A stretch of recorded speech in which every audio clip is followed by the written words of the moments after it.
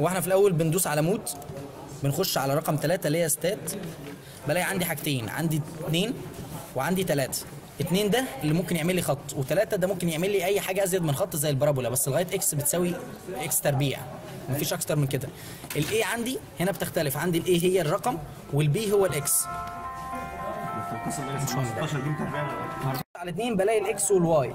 الاكس ده اللي انا بكتب فيه، لو كنت انا رجعت المعادله تاني اهو، المود والثلاثه، هلاقي ان الاكس اهو تمام، والواي اللي هتبقى المعادله الثانيه اللي هي الحاجه الثانيه غير اللي مش جنبها اكس، اللي هي الحاجه القيمه نفسها غير الاكس. بخش على الاثنين وبكتب هنا كل حاجات الاكس اللي عندي. لو انا عايز اعمل كيرف فيتنج، يعني مثلا بكتب 1 بيساوي في ثانيه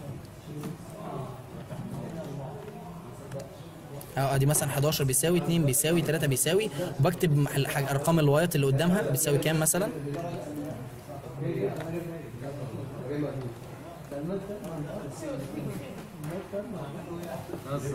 ولا 2 انا نخليها 2 اكتر.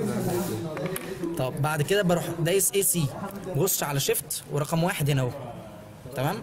انا هنا اهو بقى ممكن اخش على كل حاجه. لو انا عايز اخش مثلا على الرج دي، بيجيب لي هنا الاي ده معامل عندك انا مش فاكره بصراحه للاسف، والبي والار والاكس ده والواي ده. الاي ده كان الفكره لما كنت برخص كل الخطوط كلها لاي بتساوي اي بلس بي اكس. الاي ده اللي هو الرقم اللي مش جنب الاكس، والبي ده الرقم اللي جنب الاكس. البي ده الاسلوب يعني، ده البي ده الاسلوب بمعنى صح كده تمام.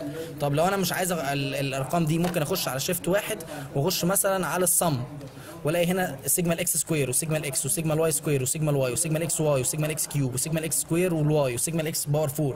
كل السيجمات اللي انا محتاجها ساعتها. لو انا محتاج مثلا سيجما الاكس على سيجما الاكس واي، ولا سيجما الاكس على سيجما الواي سكوير، ده كله موجود عندي. يبقى بدل ما اعمل جدول وافضل اجمع واعمل فيه، ممكن بالاله. بس المهم خطوات عشان الدكتور بيحاسب على الخطوات بس. يعني ده للتاكيد بس.